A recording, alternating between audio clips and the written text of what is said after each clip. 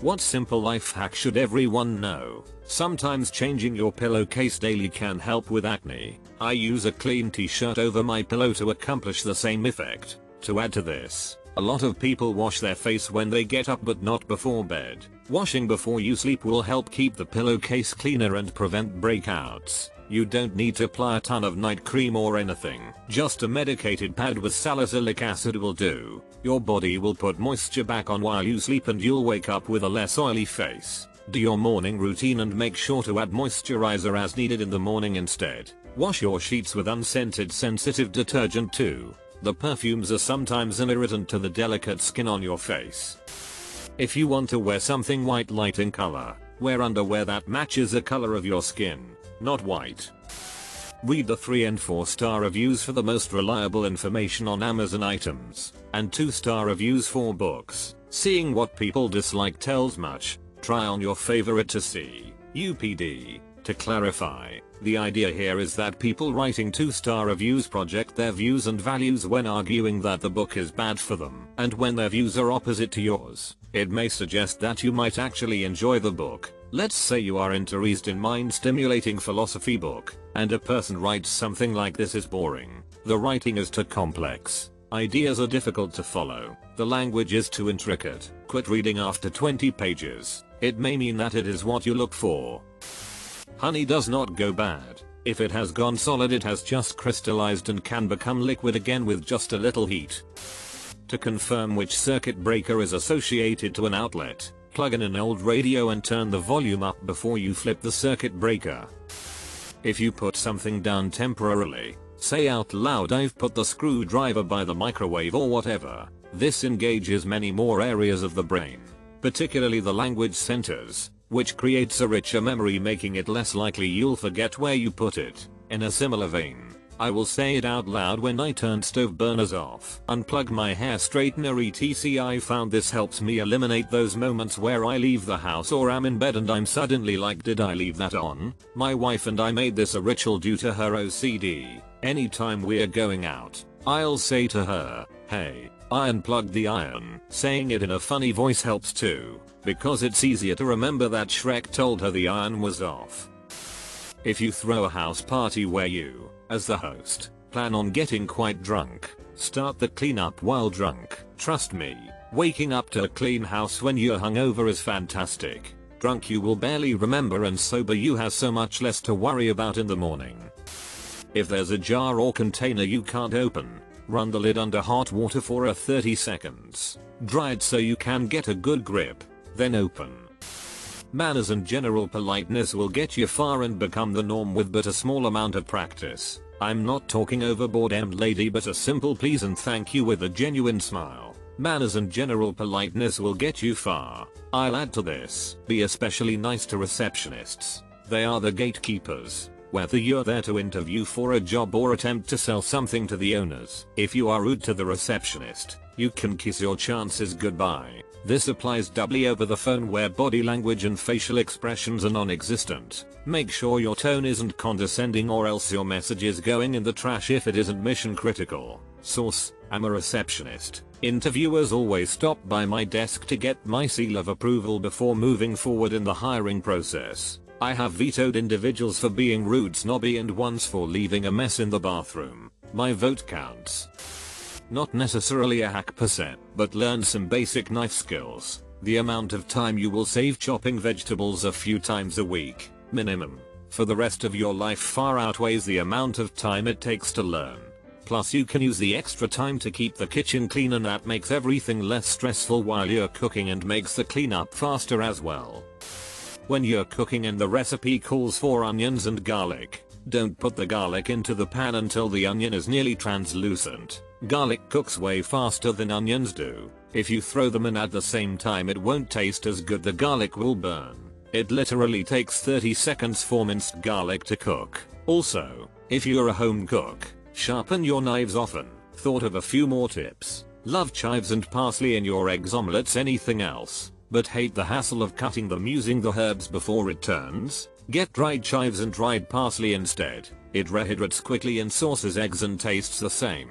It's also way cheaper. This tip can apply to a lot of herbs. While fresher is always better, dried is often still delicious while still being in a student-wide budget. Add a bit of vinegar to your beans if you're making anything beany. A lot of home cooks think that vinegar is gross, and it is by itself, but a dash of vinegar can really make beans, sauces and marinades pop.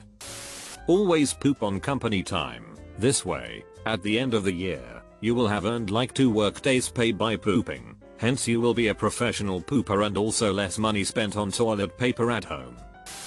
If you bring something to someone's house that you don't want to forget, put your keys with it, assuming you can trust the people there. Also, get a tile or similar Bluetooth device so you never lose your keys or phone again.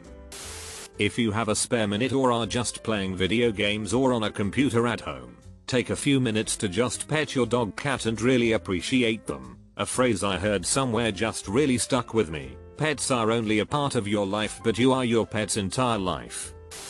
You will often have to make decisions in life without being able to know all the information related to the choices. Being able to identify what you don't know is invaluable. It allows you to make assumptions and contingency plans if those assumptions fail. I want to slap every person that quips. If you assume, you make an A out of you and me. You cannot function in life without making assumptions. The trick is to identify them as such so that you can be better prepared when they are resolved. It sounds crazy, but talking to yourself helps in these scenarios too. Use yourself as a sounding board. Just hearing the thoughts out loud can add a new perspective. And in having the conversation with yourself, you need to think about what you want to say and why, and therefore you're opening yourself up to think about it in different ways. Or maybe I'm just nuts and talk to myself a lot. I've heard this referred to as the rubber duck principle. I guess some folks think it's less crazy to talk to a rubber duck than to talk to yourself. In my work, software engineering,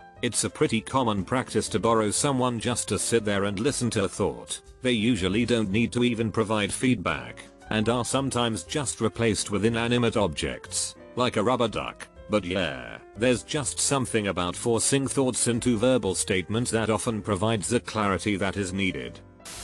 You don't actually need to keep contact with your family. If a relationship with them causes any anguish, you're allowed to cut them out. Their failures aren't yours. Yeah, this is important. Don't let the overrated idea of being bound by genetics to be solid reasoning to keep toxic people in your life. I haven't talked to my dad's side of the family in almost a decade, and have been a much happier person since. Brush your teeth more thoroughly before bed after you are done eating and drinking for the day. Morning brushing is important too, but more so for fresh breath, while evening cleaning will prevent bacteria from breeding and damaging your teeth and gums. If you want to open a glass jar, like jam, pickles, and the lid won't move, place a spoon with the tip under the edge of the lid and pull the spoon upwards. The lid will bulge and you can open the jar. I gently beat it on the floor, angle it 45 degrees so you get a corner. Hit it softly, but hard enough that it jars it loose. Try to open it. Repeat. I've never broken a jar and I've never had problems opening jars.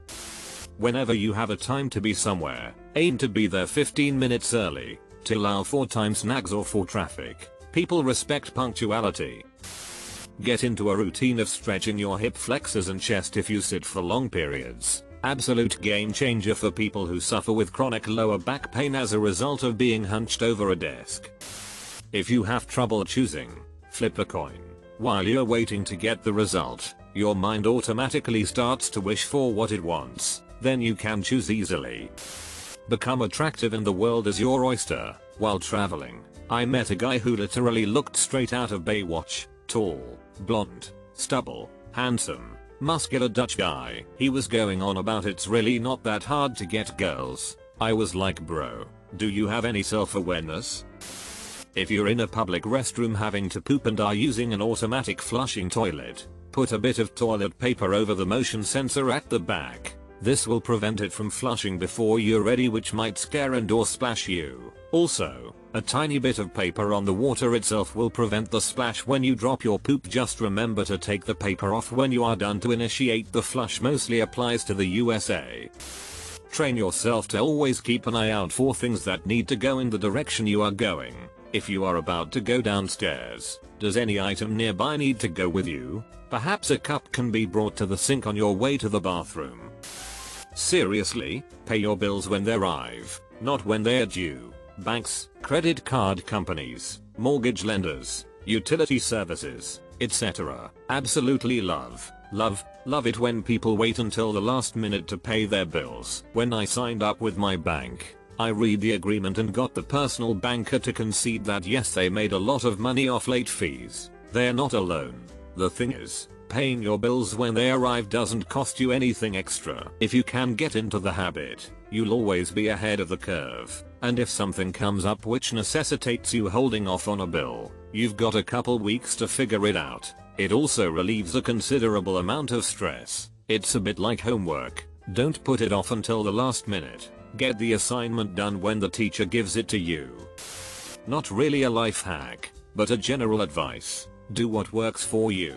It doesn't matter if it's unconventional. If it works, it works. I have AskReddit. For me that means keeping things organized is difficult AF. I also have a hard time remembering pretty much anything.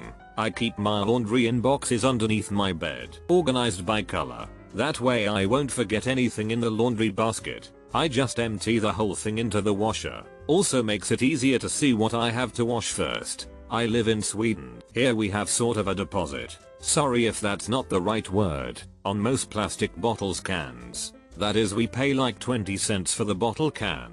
We then return it, get the 20 cents back. Most people keep those bottles cans in like a wardrobe or such. However, I am terrible at putting those in there. I forget to bring them there, it just starts to pile up. Instead, I had a laundry basket just within reach from my bed, so I just had to lean out, put it in there. Unconventional, but it worked. I have like a million of these weird hacks going, but the important part is that it's okay to do what works for you. It doesn't matter if other people are able to just do it. If it's hard for you, it's hard for you. I've had to explain my solutions a few times, but in the end, most people agree that sure, it might not be what they're doing, but it's better than the alternative.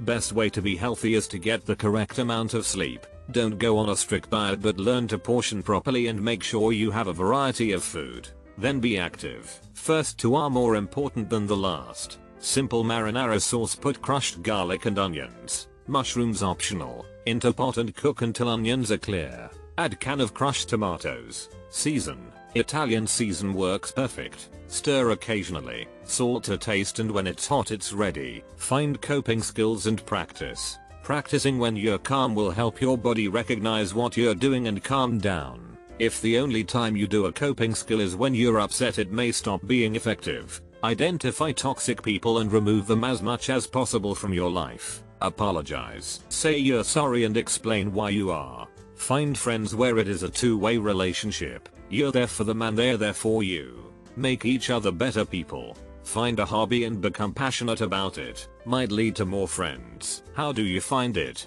Try something new and don't be afraid to be a noob. You'll find a lot more people in a hobby willing to help you than that'll make fun of you. Finding a significant other is fantastic, but remember to maintain friendships and hobbies. They should complement your life. Mental health is just as important as physical health. Emotions are real. Get comfortable with all of them. Understand what you're feeling is okay and natural. You're not any less because of how you feel. Find a therapist before you need one. Sometimes you need to talk to more than one to find the one that fits you. Therapists aren't only for times of crisis. Love more and hate less. Hate usually comes from not understanding. There are not excuses for people's behavior, but everybody learns to cope or adapt to situations in different types of ways. Some are more effective than others. Love yourself. Accept who you are. You are beautiful. Learn when it is time to give up. No one is successful at everything. People fail. Relationships fail. Dreams aren't always achieved no matter how hard you try. Enjoy the little things. Keep that inner child alive. Remember, don't sweat the small stuff, and it's all small stuff. Lastly, slow is smooth. Smooth is fast.